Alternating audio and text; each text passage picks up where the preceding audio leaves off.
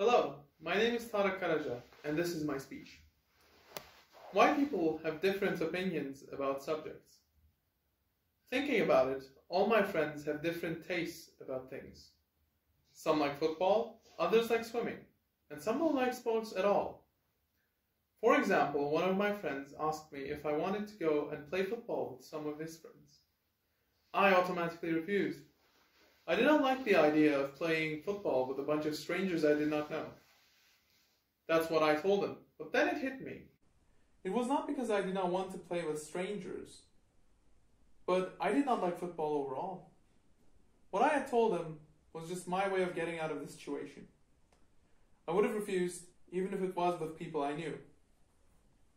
So why was that? Why did I not like football? Was it because I thought it was a boring sport? Maybe. But the real reason was that my experiences caused me to have doubts about football being fun. As in my eyes, football was just a bunch of people screaming at each other whilst chasing a ball.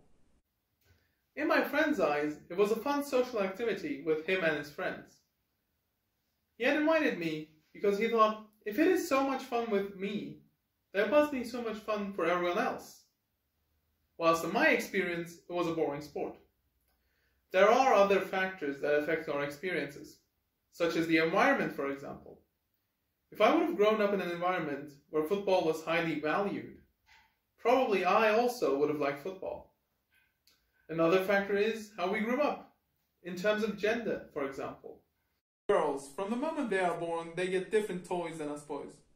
Instead of balls, they are given dolls and dollhouses, or kitchen tools. This is why women tend to be less inclined to play sports and more inclined to reading books or playing other kinds of games. Wealth is also a factor to be mentioned. In poorer countries, football is very often more valued than in richer countries.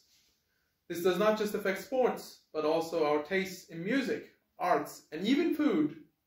For instance, rap is more popular in poorer areas than it is in richer ones. And it is most likely that in richer areas, people listen to Beethoven and Mozart. Representation is also a factor. The things people like and dislike are also a way of showing their culture.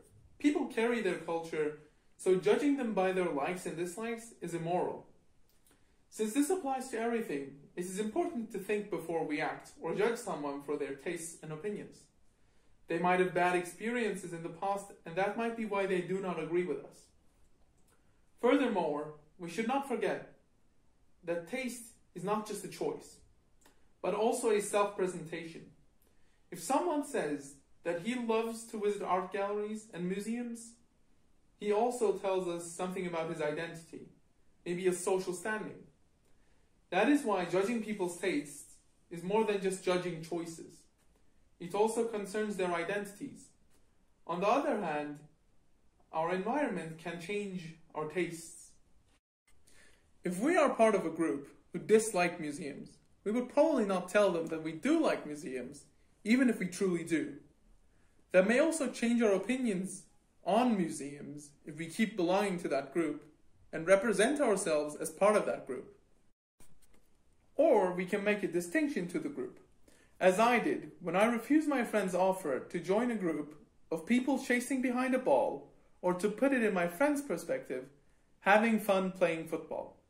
Thank you for listening to my speech.